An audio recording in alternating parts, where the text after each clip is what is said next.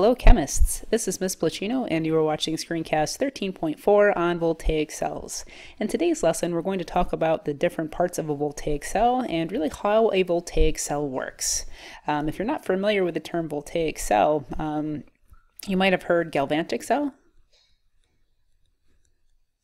or more commonly, battery. The voltaic cells that we're going to talk about in today's lesson don't really resemble the batteries that you have in your smartphones and your laptops. These are really rudimentary power sources. They do kind of explain the gist of how your smartphone and laptop batteries work, but these are just much simpler versions. Today's lesson is also pretty laden with vocabulary. Don't worry, we've got some mnemonic devices to help you out. All right, let's get started. So here's a picture of just a basic voltaic cell. Really nothing fancy. We've got two different beakers. We've got two strips of metals, sometimes just more generally called electrodes. We've got this tube connecting the two, and then we've got a wire connecting the metals. Sometimes you'll see a voltmeter here. This is just something to measure the amount of energy being produced. Other times you might see like a light bulb or something here. Don't be confused by that. It's still the same general setup. In our voltaic cells, we're going to utilize spontaneous redox reactions to produce electrical energy. So we had talked about spontaneous redox, just spontaneous reactions in general earlier this semester. And remember, spontaneous means proceeding in a way that releases energy. So a voltaic cell is going to use these spontaneous reactions to produce energy. And that's the brilliant part of the battery. We've taken chemical energy and we're converting it into electrical energy. All right, let's break down the parts of the voltaic cell. We're going to start off with anode, and at the anode we have oxidation taking place. You've probably noticed when you look at something like a AA battery, for example, that you've got a positive and negative end to the battery. Your anode is the negative terminal on a battery. And the way to remember that oxidation occurs at the anode, what's this? This is an ox. I know, it's pretty bad, but it will help. Anode oxidation. And I remember anode is the negative terminal because I've got N in the word anode, and I of course have N to start the word negative. We've got two different electrodes here to choose from. We have copper and we have zinc. And I know I have not gone over the chemical reaction that's taking place, but if you look at the diagram, on the copper side, it seems to show electrons being gained, Cu2 plus ions depositing themselves onto the copper electrode. If we look over at the zinc side, it looks like we have two electrons leaving zinc or being lost, and Zn2 plus ions being produced. So even if you're not sure which one is oxidation and which is reduction, maybe the pictures will help you out. Zinc is the anode, and this is where oxidation is taking place. So zinc anode with a negative sign. Here's our half reaction. We start off with solid zinc. We lose 2 electrons and produce Zn2 plus, just like this little picture is showing. All right, the other electrode is called the cathode. As you would probably imagine, the cathode is where reduction takes place, and it's the positive terminal on the battery. The letter T is like a little plus sign, positive is a plus sign, so hopefully that will help you remember that the cathode is positive in a voltaic cell. What's this? This is a red cat. Yeah, pretty good, right? We've got reduction occurring at the cathode. I know, it's really cheesy, but it will definitely help you out. You'll remember red cat and anox, I promise. So copper is going to be our cathode. We know that's going to be the positive terminal on the battery. And here's our half reaction. We've got copper 2 ions floating around in solution as the electrons pass through the wire and they end up in the copper cathode. Those positively charged copper ions are going to be attracted to the electrons and deposit themselves onto the copper electrode as copper atoms. So if we were to run this voltaic cell for a while, we would see that the mass of the anode is going to decrease because zinc atoms are being lost as electrons are lost. And on the other side, our cathode is going to gain mass. The copper ions that are in solution are going to deposit themselves as copper atoms onto that electrode. Okay, we have something called a salt bridge, and that is just going to connect the two beakers of ions. So here we have a more realistic looking voltaic cell. We've got our two different beakers. We've got our, in this case, looks like a sheet of metal and a nail or something. Anything that's metallic can be used. And this U-tube, old school U-tube, is a salt bridge. The salt bridge is going to provide a medium for our ions to travel back and forth. There we go. Ions are the only substances that are allowed to get into the salt bridge. So needless to say, this is our salt bridge. You might be wondering, well, why do ions have to travel through the salt bridge anyway? We're going to have to maintain a neutral charge in both of our beakers. So as these two electrons are lost and as the N2+ is produced in solution, all of a sudden now this has a +2 charge. So in this case we have our salt, well I should say the anion of our salt, sulfate ion, coming through to help neutralize the charge.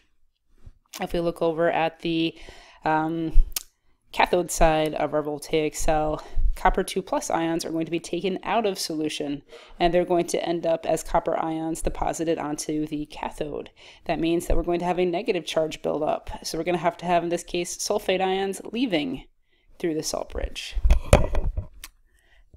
So the salt bridge is really important. If you pull the salt bridge out of the voltaic cell, the cell will no longer produce electricity. Okay.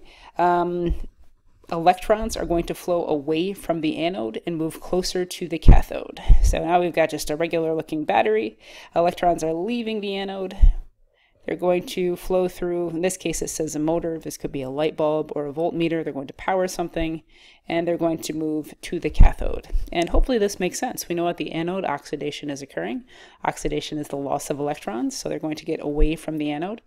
And reduction is the gain of electrons, so it makes sense that the electrons are going to move towards the cathode.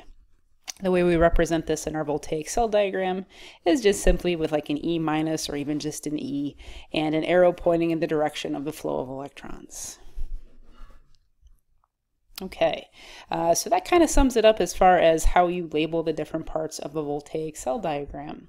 We're going to take this one step further and talk about how to calculate the voltage that will be produced by a cell. In order to do that, we need to talk a little bit about balancing redox reactions. We've already talked about in the previous lesson that we've got oxidation and reduction half reactions for our redox reactions. The catch is making sure that the electrons that have been lost in oxidation are equal to the electrons that are being gained in reduction. So in our example, we've got the oxidation of zinc and we've got the reduction of copper. Very conveniently, ooh, I forgot my negative charge there. The electrons lost and the electrons gained are equal to one another. So we can really just add them up and cancel them out. Our full balanced redox equation would just be our reactants, in this case Zn and Cu2+, then the arrow and our products, Zn2+ and copper. Notice how we're balanced for both mass and charge. I've got one zinc on each side of the equation, same thing with copper. I've got a total charge of 2+ on the reactants and 2+ on the products, so I am balanced. We'll show you some problems about what to do when the electrons lost do not equal the electrons gained. In order to calculate voltage, you need some sort of table, and this information is going to be provided to you. By no means are you expected to memorize it. Based on the element that is oxidized and reduced, a certain amount of energy is going to be produced. So if we look in your chart in your notes, is slightly different from what I've got here, but you want to find zinc and copper because those are what we're working with. I've got zinc here. I've got copper up here. Now if you note, this is a standard reduction potential table. So you're not going to find any oxidation half reactions on this table. You're only going to find reduction potentials. So I have the reduction of copper, which is exactly what I have in my half reaction. And then I've got the reduction of zinc, and I've got the opposite of that occurring in this voltaic cell. Sometimes this is called the Daniell cell. So we're going to write our two half reactions. We need to determine the standard reduction potentials. So when copper is reduced based on the table, 0.34 volts of energy is produced. And when zinc is reduced, we end up with it requiring, hence the negative sign, 0.76 volts. We are going to flip the second equation around. We are changing the direction of the reaction. Instead of the reduction, we want the oxidation. If we change the direction of the reaction, what do you think we end up doing with the sign? We need to change that as well. So I'm just going to cross this one out. And as I flip my reaction, I'm going to flip the sign. I'm just going to plug into a very, very simple formula. The total energy or voltage of the cell is equal to the energy produced by the reduction reaction plus the energy produced by the oxidation reaction. You might be wondering, do I have to show this formula? And the answer is yes. Yes, of course you have to show this formula. Always show your formulas, even if they're very simple. So when I add these up, I end up with 1.10 volts of electricity being produced. When you have a positive voltage, that means that we have a spontaneous reaction and the energy has been produced. There are times you might calculate a negative voltage. That means that you've got a non-spontaneous reaction occurring and the energy is required. And a really good example of negative voltages is something like a rechargeable battery. So we'll see when you're using the battery and using it to power something, voltage is going to be positive. It's going to produce electricity. And eventually that battery will die. And in order to recharge it, you have to plug it in. So you have to force the electrons to go in the opposite direction from which they want to. Therefore, it's going to be a non-spontaneous reaction requiring energy. So if we're going to finish up our voltaic cell diagram, I can include the amount of energy produced by the reduction and oxidation half reactions. And over by the voltmeter, I can include the total voltage of the cell. All right, let's try a practice problem. All right, so I'm back in the workbook and I'm going to take a look at question number 1. Let's get back to the red pen. Okay, so in these practice problems, at least this first set of 6, you have been given a metal and some ions, actually 2 metals and their ions. And what we want to do is try to figure out which is going to be the anode, the cathode, write our oxidation and reduction half reactions, write a full balanced redox reaction without any spectator ions, and calculate the voltage. So we have a lot of work here. So we've got sodium and iron. And what you can do is use table J and figure out which one is going to have to be oxidized, which is reduced in order for a spontaneous reaction to occur, or you can use this table. I'm going to use this table that I've got here just because it's already pulled up and ready to go. I want to find sodium and I want to find iron 2+. Make sure you're looking at the right iron. Iron can be a 2+ or 3+. So here's sodium right here. And iron 2+, oh, very convenient, it's right here. If I need to figure out which one is going to be the anode and which is going to be the cathode, the one that produces the most energy when it's oxidized will be your anode. So both of these are reductions. So the reduction of iron 2+ requires 0.45 volts of energy, and the reduction of the sodium ion requires 2.71 volts of energy, or just volts. So hopefully by looking at this, we can tell, well, if sodium is oxidized, that's going to produce more voltage than if iron 2+ is oxidized. So sodium must be my anode. And iron, therefore, is my cathode. Remember, the anode and the cathode themselves are the strips of metal. Those metals are in a solution of their own ions. So the oxidation reaction that will take place, I'll start off with Na. I know that I'm going to make sodium ions, Na+, and to balance for charge, I have to include an electron. With the reduction reaction, I start off with my iron 2+, excuse me. I'm going to gain, in this case, 2 electrons to make iron all by itself. I'll come back to this table. I want to kind of zoom in here and talk about this. Okay, in order to come up with a balanced redox reaction, we have to make sure that the number of electrons lost during oxidation is equal to the number of electrons gained during reduction. Very clearly, they are not equal to one another. I lose 1 electron, I seem to be gaining 2 electrons. What do you think I can do to balance this out? Hopefully you can see that in order to make the electrons lost by sodium equal to the number of electrons gained by the iron 2+ atom, or ion I should say, we need to take this equation and multiply it by 2. If I put a coefficient of 2 in front of the sodium ions and the electrons, then electrons lost will be equal to electrons gained. So I'd write my redox reaction as 2Na plus Fe2+ will yield 2Na plus Fe. Notice again how we're balanced for mass and charge. 2 sodium, 1 iron, 1 iron. A total of +2 on the reactant side, a total of 2 times +1, +2 on the product side. All right, almost there. For voltage, we know the voltage of the cell is equal to the voltage of reduction plus the voltage from oxidation. And honestly, if you just want to write this as E equals R plus O, I'm completely fine with that. Just something communicating that you know where the numbers have come from. Let's go back to the chart. So we know that the reduction of iron 2+ ions is -0.45 volts. Let me erase that a little bit. -0.45 volts.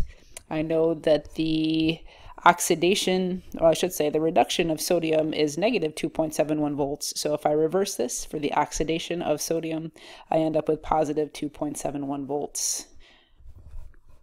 So this is going to be equal to -0.45 volts plus 2.71 volts. This is about as complicated as the math is going to get this unit. And you will come up with hopefully 2.26 volts. I know there is not a ton of space there. Actually, if you want to kind of skip out on showing your formula, I'll let that slide because I did not give you a lot of space.